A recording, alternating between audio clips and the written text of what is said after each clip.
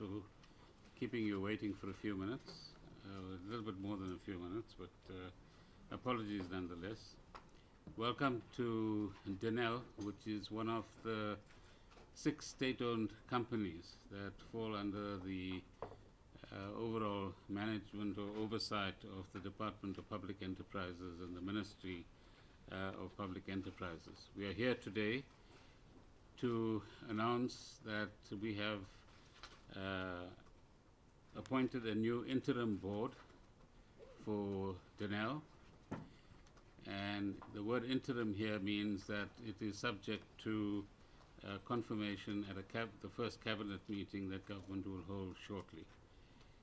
The appointment of the board, of course, is in line with what President Ramaphosa has said in the State of the Nation address, which is, and I quote, that we will intervene decisively to stabilize and revitalize state-owned enterprises. The recent actions we have taken at ESCOM to strengthen governance, root out corruption, and restore its financial position is just the beginning. So this is the second step that as government we are taking in order to head in the direction that the President indicated. You will recall that in the that we need to strengthen governance, root out corruption, I beg your pardon, and restore the financial position of state-owned companies. Secondly, to ensure that state-owned companies fulfill their economic and developmental mandates. Thirdly, that we will address the challenges at SOCs, which are structural. They do not have, for example, if they do not have sufficient revenue streams to fund their operational requirements. That's not necessarily with specific reference to Denel, otherwise my colleagues here will say, can we have a bailout immediately? There's much more to do first. Fourthly, to review the funding models of SOCs in consultation with stakeholders. And it's quite clear now that SOCs cannot just borrow their way out of the difficulties that some of them find themselves in. Fifth, they must change the way the boards are appointed so that people with appropriate expertise, experience, and integrity serve in these vital positions. And today I believe that we will be presenting a team, Denel SOC, which certainly has these qualities. And remove board members from any role in procurement and work with the Auditor General to strengthen external audit processes. Of course, this will be a process that we will follow over time, and certainly one that the board will apply itself to. Denel itself, over time, has had a reasonably proud history. There were times when it was, in fact, financially stable. It had a good reputation in the capital markets. It could borrow money in those markets. But over the recent past, that reputation has regrettably been lost. And much of the good work that it used to do, certainly in terms of earning the trust of and who it would relate to both as suppliers and as lenders to Denel, has in fact fallen on difficult times. So the changing of the board is the first step that we are taking as government. Clearly their role is to ensure, as the President indicated, that good governance is restored. Secondly, that to the extent that Denel was a victim of and participated in the processes of state capture, that those processes be reversed. But most importantly, you have over 4,000 people working in Denel, and some of its divisions has a very large number of people who are engineers, who are valuable South African resources, who have unique skills in aviation, in missile technology, and in all sorts of other related activities and endeavors that Denel actually engages in. During the course of today, our DPE team and myself had the opportunity to visit 2 of the divisions, Denel Land Systems and Denel Dynamics. Learned a lot about the various products that these 2 divisions are actually developing at this point in time. some of them absolutely crucial to our own defense force, and some of which are very marketable, both on the African continent and elsewhere in the world as well. I also learned a lot about missiles and the different types that are produced by Denel, and some of which are unique products as far as the world market is actually concerned.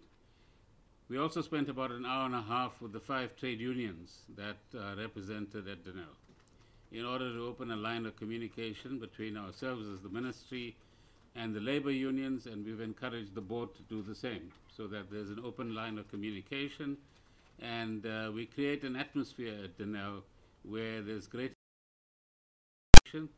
and there's a greater sharing of both the assessment of the company itself and some of the strategies and plans that will have to be put into place in order to get ourselves out of difficulty.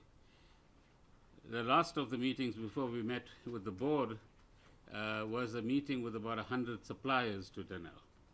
Many of them have difficulties in extracting money from Denel for supplies that they've already made. And let's be frank with yourselves and the public that what this meant in some instances, for example, was a youth company. By that I mean a company run and set up by young people in South Africa that is owed 180,000 rands for a few months. And certainly give some explanations to us about why 180,000 rands can't be paid so that a youth-owned company can move on to the next stage of its development. Yet others spoke about debts of 1 million to running into tens of millions. But the message we communicated, and I thought resonated with the 100-odd suppliers to Denel that were in that room, was that we are, in a sense, opening a new chapter in Denel's existence. And with that new chapter, suppliers had begun to develop a level of empathy and understanding. But at the same time, the Denel management and ourselves will look a lot more carefully at how some of the immediate needs of these suppliers can be met, so that they could continue to supply Denel with the parts and other equipment that Denel requires in order to produce some of the equipment that they produce here as well. There were some also very useful suggestions coming from the suppliers in terms of either banks becoming a little bit more lenient, or certain government financial institutions going out of their way so that you could create more leeway for them in order to manage this difficult transition period as well. So we hope that as we get a better understanding and the board begins to find its feet, these are the issues that would lead us into this new chapter. And I'm optimistic that, notwithstanding the difficulties that have obtained in Denel over the recent past, that we are at the beginnings of a new path towards recovery on the one hand, making sure that Denel remains an important component of the arms industry, if you like, in South Africa, but equally importantly remains a crucial partner to the Department of Defense and Armsco, its procurement agency. So let me introduce you now, ladies and gentlemen, to the new board members. The chairperson of the board is Ms. Montla Tlatla. She's sitting here on my left. She'll say a few words after I finish. She's a former CEO, as some of you might know, of AXA, is also a non-executive director of various companies, and has a lot of experience in terms of running corporates, but also sitting on boards as well. Second board member is Mr. Zoli Kunene. He's sitting on my left there. Should I give you some exercise? You don't mind standing for a moment? Just a minute, Mr. Kunene. He's also a very, very experienced business person, and was formerly on the Denel board as well. He's a founder, member of Kunene Brothers Holding Limited, and currently serves on various boards, and is a former trade unionist, interestingly, as well. Not present today, unfortunately, is Professor Marwala, the new Vice Chancellor of the University of Johannesburg, who's a scientist in his own right and has agreed very kindly to serve on this board and give us the benefit of his experience. He's also a director of the State Information Technology Agency. The fourth member of the board is regrettably also not here, General T.T. Matanzima, who is currently the Ombud of the SANDF, and he is very involved in the funeral arrangements of Mrs. Madikizela Mandela at the moment, and a close family member, but has very kindly agreed to serve on the board and bring his military experience to the board and to Denel as well. The fifth member of the board is Ms. Gloria Serobe. She's also in front of you. I can't discriminate. I've asked a man to stand up, so the woman must stand up too.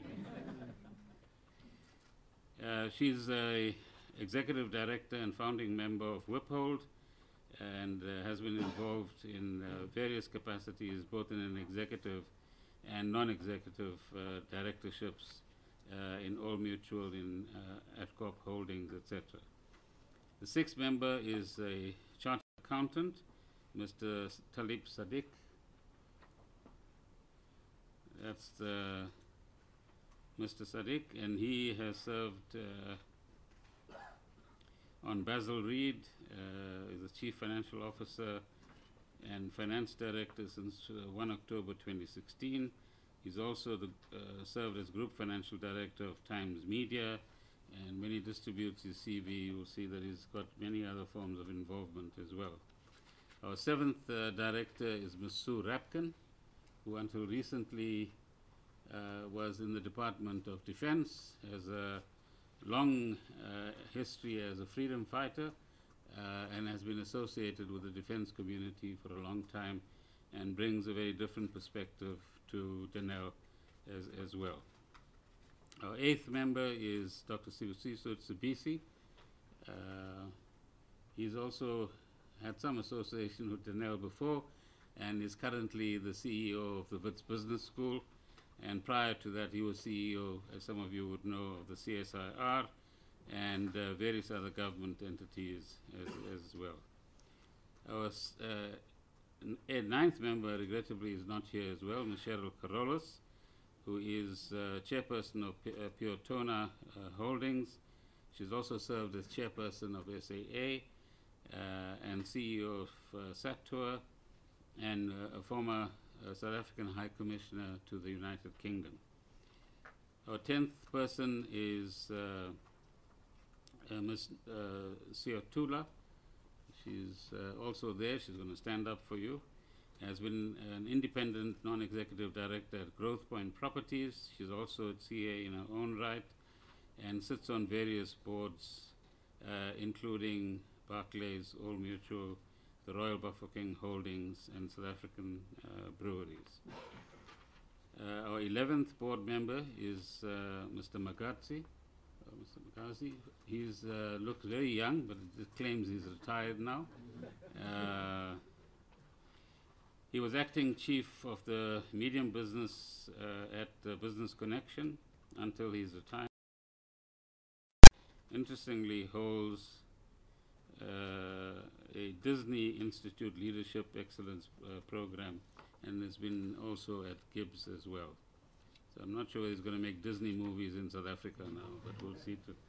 And the last of the members is Mr. Mnisi, who is an attorney, and he's the director of MNS, which is an attorney's firm. He's a former lecturer in business law and mercantile law at the University of Johannesburg, and has been involved in the advisory panel to the Department of Justice and Constitutional Development. So, ladies and gentlemen, you can see we have quite an illustrious group of people, very diverse sets of skills, some knowledge of Denel from prior involvement, but also a wealth of business experience, which is going to help at Denel to figure out what next to do in order to make Denel a sustainable business in the year that lies ahead. And we have every confidence that this team, together with other changes that might be made in due course, depending on their findings and recommendations, will help Denel restore itself both to financial sustainability, but also ensure a new level of integrity in its operations and in financial management as well. Before I take any questions, let me ask the new chairperson, Ms. Tatla, to say a few words.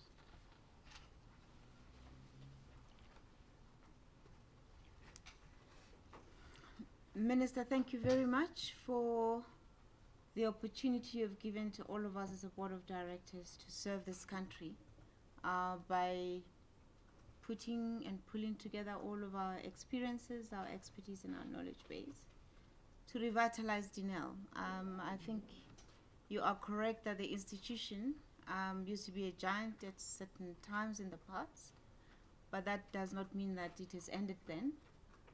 But that there are more opportunities, considering that at the core of Denel, we're talking about technologies that often would start looking like they're just defense, and they end up in our households because technology really emanates and grows that way.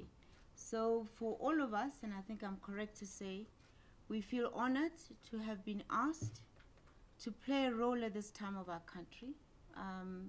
We believe that we have also grown up as a people to be capable to look at where we are, what challenges we have, what solutions are possible, and to really try and find solutions from within ourselves to make our institutions start to serve the purposes that the people of South Africa have set them for. And the experiences here are brilliant. I feel honored as a chair to come and serve with a team as experienced as this one. The only caution I would put to everyone is that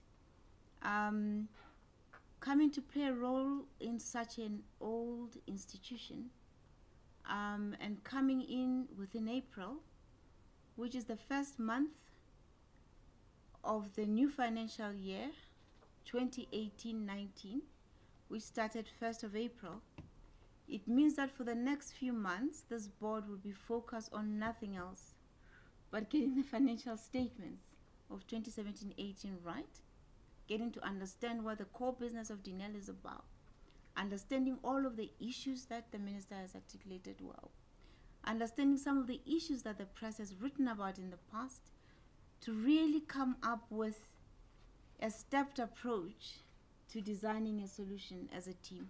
So you would have to bear with us a bit, but as men and women, we think that we are ready and capable to support you, and we hope that you'll continue to lead us and support us as our shareholder minister, and that the society as well will have the warm wishes to support us to deliver a sustainable, vibrant institution for the future. But it's going to take us a little while. Thank you very much. I'm sure you don't have any questions.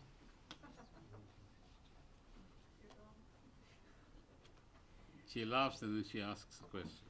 Okay. We always have questions, Minister. Antoinette Slavert from MoneyWeb. Minister, can you give us an idea of the deficit on a monthly basis? We refer to the creditors not being paid. What is the monthly deficit at the moment?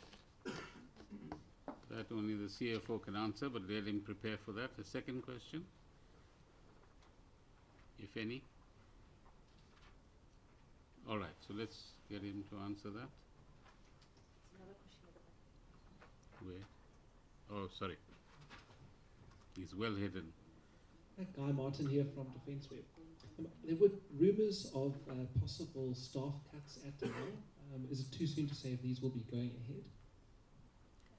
Well, rumors are rumors. Nobody has any plans that I'm aware of at this point in time. So I think, as the chair of the board has said as well, let's give them a few months to get a grip on what works and what doesn't work in this business. And the last thing we would like to do is to add to the unemployment problem in South Africa. But it's also important that we engage with labor as we started today and look at the core business itself to see what is it that can be reorientated and redirected in order that we can actually sustain the current level of staffing and the current level of expenditure. A lot of that depends on the level of revenue that we can ultimately get as well. So it's early days, and there's no truth at all that somebody is sitting somewhere with a plan that I'm aware of.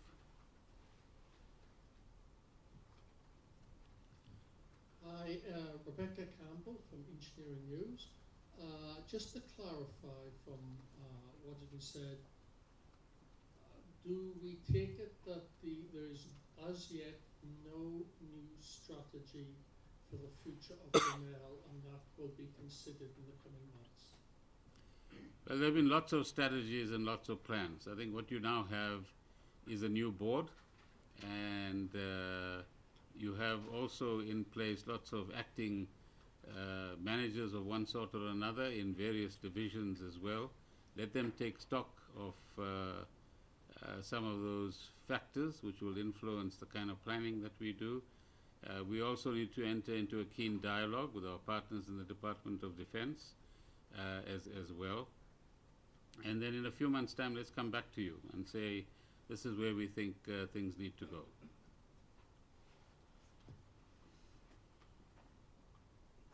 Genevieve Quinzel from Business Day. Minister, you also spoke about reversing the role and things that had happened in Denel in terms of state capture. Have you looked at taking action against former board members who put Denel in the position that it's in now? A lot of times it seems like, and I think it's the case of the Eskom thing as well, with people like Anoj Singh, etc. They resign, they move on. Do they get away with it, and whoever comes in to clean up the mess must clean up? Or do you leave it to the state capture inquiry to sort out? Do you actually lay charges? What happens to those former people that put Denel in this position, besides losing their jobs? Well, firstly, the President has said, the Commission must do its job since it's been set up to do that, which is to, if you like, uncover the manner in which state capture actually occurred and what happened in broad terms in each institution. Secondly, in parallel with that, if there are current charges to be faced, for example, one of the trade unions informed us that they've laid charges, I think, against one of the former members of the former board and perhaps some executives. They'll give us some more information in the next day or two. So obviously that must go through. So where there are prosecutions, the prosecutions must proceed. And thirdly, we have started discussing how we start holding even people who might have left accountable. So our lawyers will be looking at that issue as well. And fourthly, we've got to start tracking down if money has left this organization. It's time to now ask the question, where's the money, follow the money, and how do we go about recovering the money? And as you know, we have laws in this country where if you are a recipient of the proceeds of crime, then you have some accountability to the law and the Constitution in this country as well. So, yeah, it's not a question of leaving it, it's just a question of following all of these avenues through as they apply. You have a number. Yeah, thank you, Minister. I think as we have articulated before, on an average basis, on a monthly basis, we sit with about 350 million South African rands of unpaid over.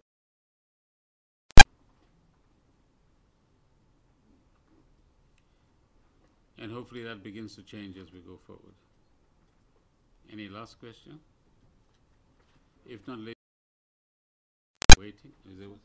They always seem to be hidden. Last question.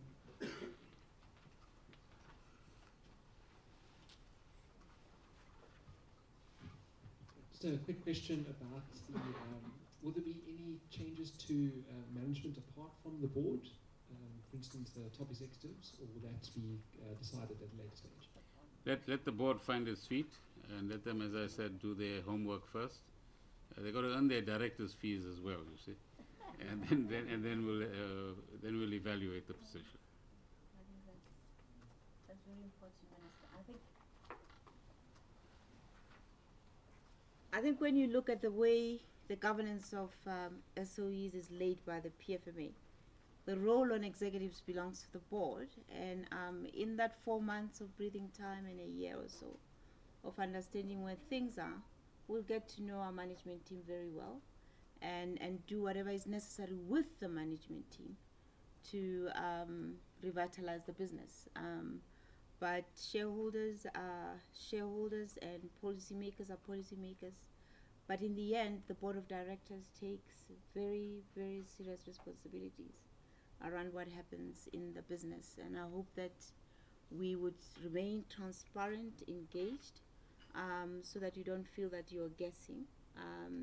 But it is indeed the role of the board of directors to engage on that.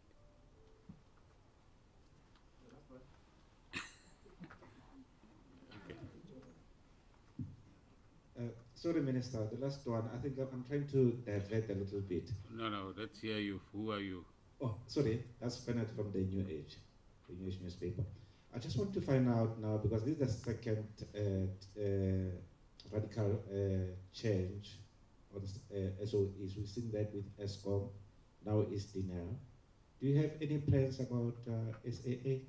I'm so sorry to divert, because now I'm talking about something out of this media briefing. But any plans about SAA in the future? No, the SAA board was changed recently as well. So if you go back and do your homework, you'll see that there's a new chairperson of the board there, and they report at the moment to the Treasury. No, but things still stay the same, so there's no change. Or still early to judge. Can't hear you. I'm saying since the appointment of the SAA new board, nothing much has been changed. Do you think that the SAA new board or SAA in general is still stand a chance to turn around, or is just an empty shell? No, I think you must address that to Minister Denel. When SAA comes back to DPE, then I'll answer the question. Okay, there was one last question here in front. Good afternoon, Minister and the board. My name is Siseko John. I'm with Business Report. Minister, can you clarify the board members you announced today? Do you have any from the previous board that were retained? Can you just clarify if this is an entire? No.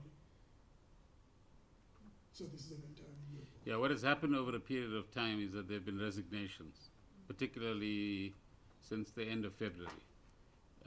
There were only 6 board members left by the time we got to February 2018. Then the chairperson resigned. According to the letter we have, it's the 26th of February 2018. Subsequently, there have been further resignations, and there were 2 board members left, and this is an entirely new board. Thank you, ladies and gentlemen.